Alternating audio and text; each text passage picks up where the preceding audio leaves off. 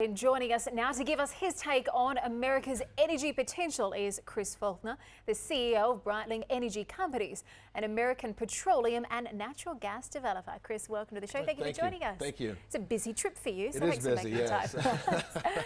I wanted to get your thoughts. Sure. The US certainly expanding rapidly when it comes to energy production. For sure. A lot of people potentially putting it ahead of even the likes of Saudi Arabia. Sure. Just what kind of potential does the US have when it comes to oil and gas reserves? Well, I mean, as you mentioned in the opening piece, fracking has completely changed the energy landscape in America. We were going to be a huge, importer of Qatari gas in 2005. That's now the forecast to zero because of this natural gas glut that we have from shale.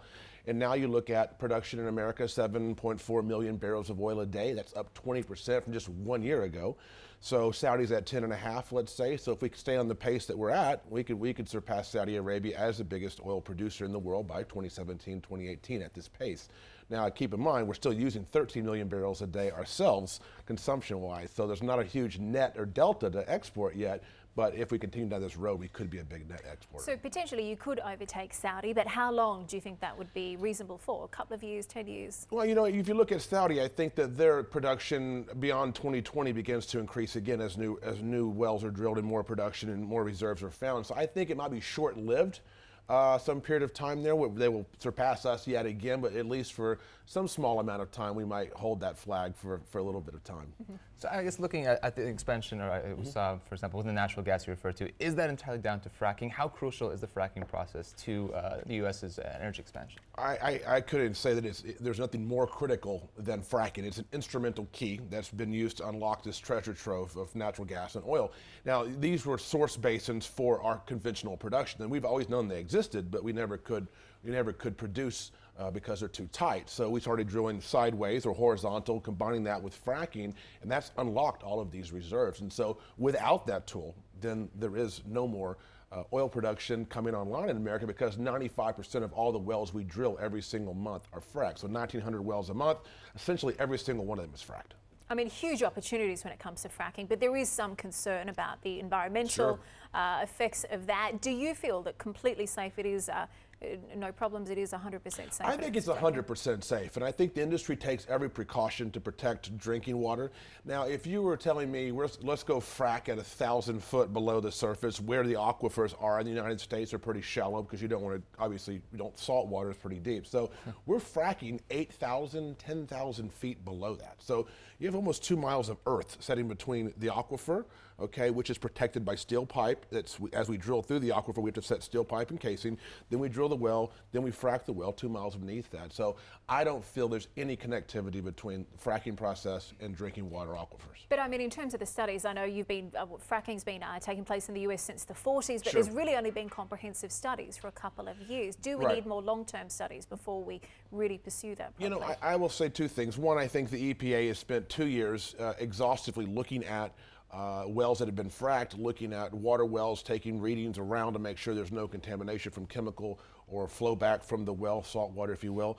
I think they'll continue doing that. The current administration and the current president obviously is putting a lot of emphasis toward renewable energy and everything he can do to make sure oil and gas is regulated, even at an additional federal level. We have each one of our states already regulates oil and gas, but now there's been guidance from the administration that they're going to the EPA will step in and put more regulation on top of that. So I think as an industry, we expect to see federal regulation around fracking. I don't know when it's going to come. My guess is sooner than later. I mean, looking at that regulation, it's something that people are expecting or are waiting for. It's supposed to come shortly. What expectations do you have? What regulation is really needed right now? I mean, you had said it's 100% safe. So I think the states which have been governing oil and gas for the last 100 years in America knows best for their citizens, the residents, their area, if you will, their land.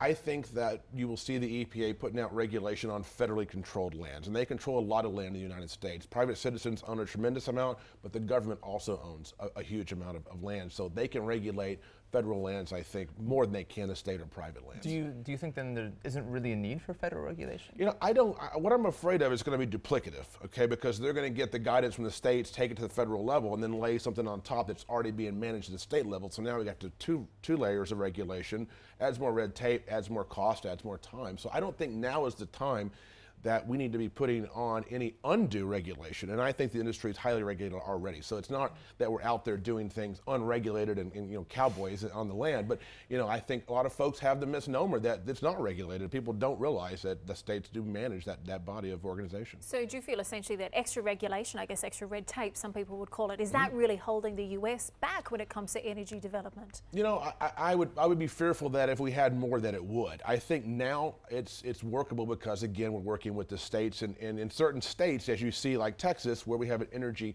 heritage, it's a lot easier to get things done. New York has banned fracking, so California is now putting a fracking moratorium in place. So some of the states are responding based upon, I think, their individual viewpoints on what's going on. California wants more time, more information, you know, analysis paralysis, if you will.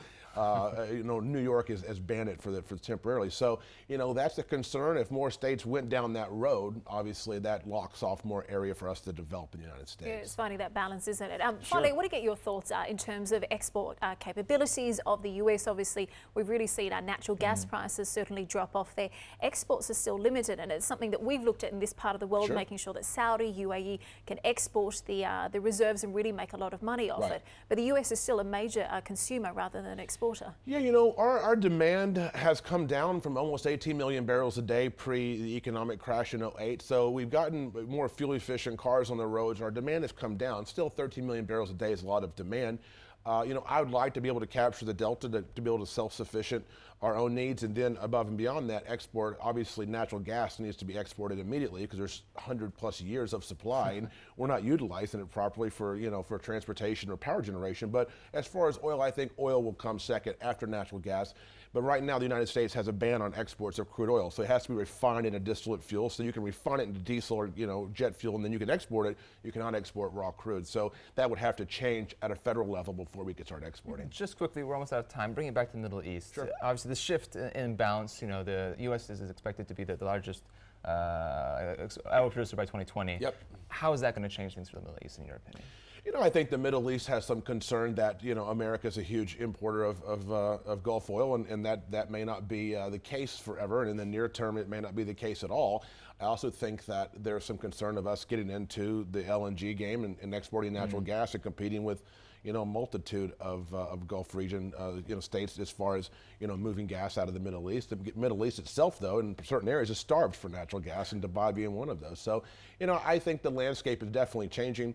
You know, if you asked me 10 years ago, would America be surpassing Saudi Arabia in oil production, I would have thought you were crazy. But in a short amount of time, we definitely have put that you know, reality is now part of the game. Absolutely. Mr. Falconer, thank you so much for taking time out of your business schedule. Thanks for having me. Yeah, appreciate it.